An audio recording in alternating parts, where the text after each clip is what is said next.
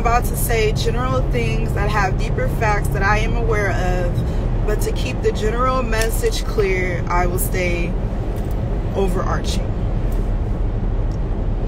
Many people who look like me feel called to a place called Egypt. They go deeper into a study and then they end up calling it Kemet or Kemet. They feel an affinity to the people, to the histories, to the hieroglyphs, to the powers, to the deities, to the nature of this land. Once they feel a deeper connection, they then find communities, scholars, archaeologists, researchers that don't look like them that are also called to the same place.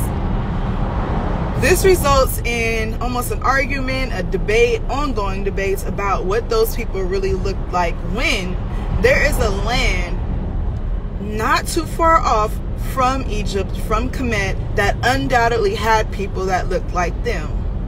Yet there is a minute population that are called to research, to give honor, to give reverence, to upheave what's on this land. Nubia, Kush, Sudan, and then maybe going even further into Ethiopia and the so why aren't people that look like me called to Nubia, to Kush, to Sudan? Why are they so called to Egypt when a land just as powerful is right next to it? And not only right next to it, but throughout history was a rival. Throughout history fought to keep their land looking like people that looked like me, and kept intruders like the Romans out, while Egypt was eventually taken over by the Romans and the gods of that land co-opted by Roman ideology and philosophy. And Egyptian land was invited as a place of people all over the world can come and learn our sacred secrets.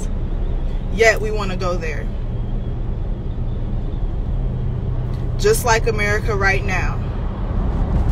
A place where people have a homogeneous way of spirituality, yet it incorporates sacred secrets of indigenous peoples all over the world.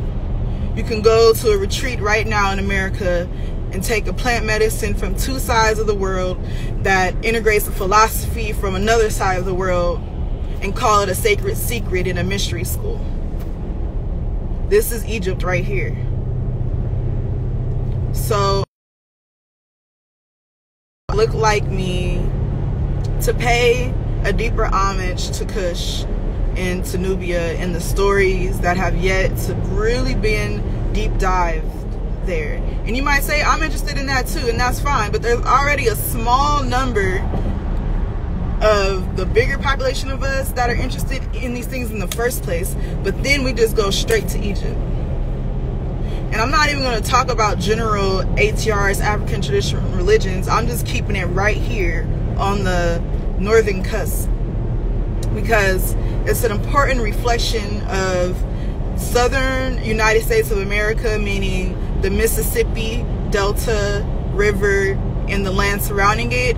And it's an important reflection of Central America, meaning Belize and the Yucatan and the waters there and the islands next to it, like Cuba and Jamaica, which are only a hop, skip, and a jump away.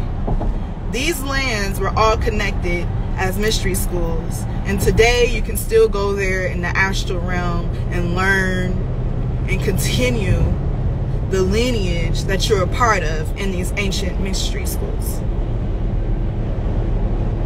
Wouldn't it be very convenient for people that look like us to give power to a land that stole our secrets? It's like we're continuing the curse. We're already here in America, powering their egregores, powering their capitalism, and then while we're here, we're still powering their sacred mystery schools in Egypt. It's just mind-blowing. So I'm not going to get into the details, like I said, but the Candaces of ancient Nubia are fucking pissed at us. They rode in battle. These are women Queen Mothers. They rode in battle against the same people that built those pyramids to protect people like us, with their lions, with their warriors, beheaded these people, sacrificed their lives to keep our sacred secrets secret and to keep our temples.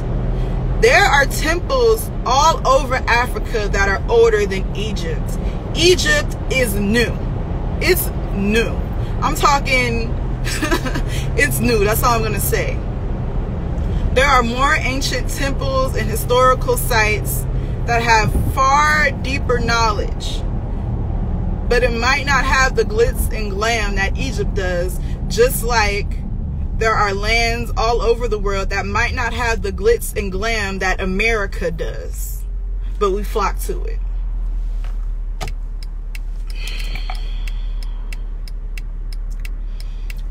This can develop in so many more ways, but I'll just keep the message there and just give me 2 minutes to see if anything else needs to come up.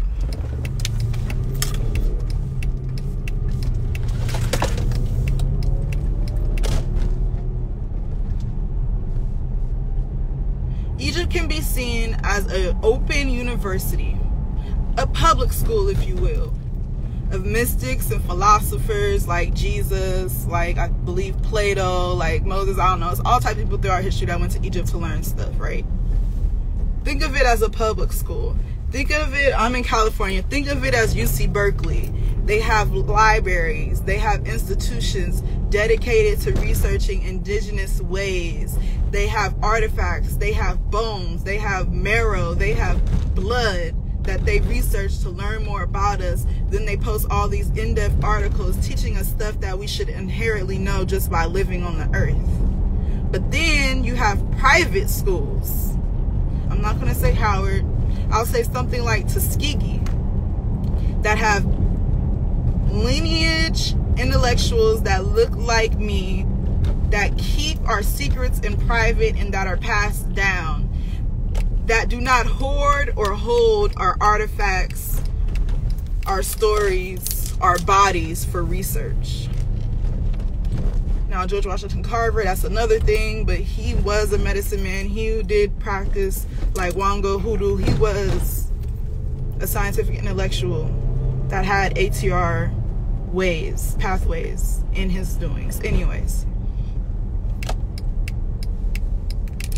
so keep dedicating your energy to the public school of Egypt, and the landlocked that we've been landlocked will still keep landlocking, and maybe in 300 years, instead of being in America, which predated Egypt and was, like I said, an ancient mystery school that mirrored Egypt, just like the Yucatan mirrors what was taught in Egypt, just like Kush mirrors what was taught in Egypt, just like Timbuktu mirrors what was taught in Egypt.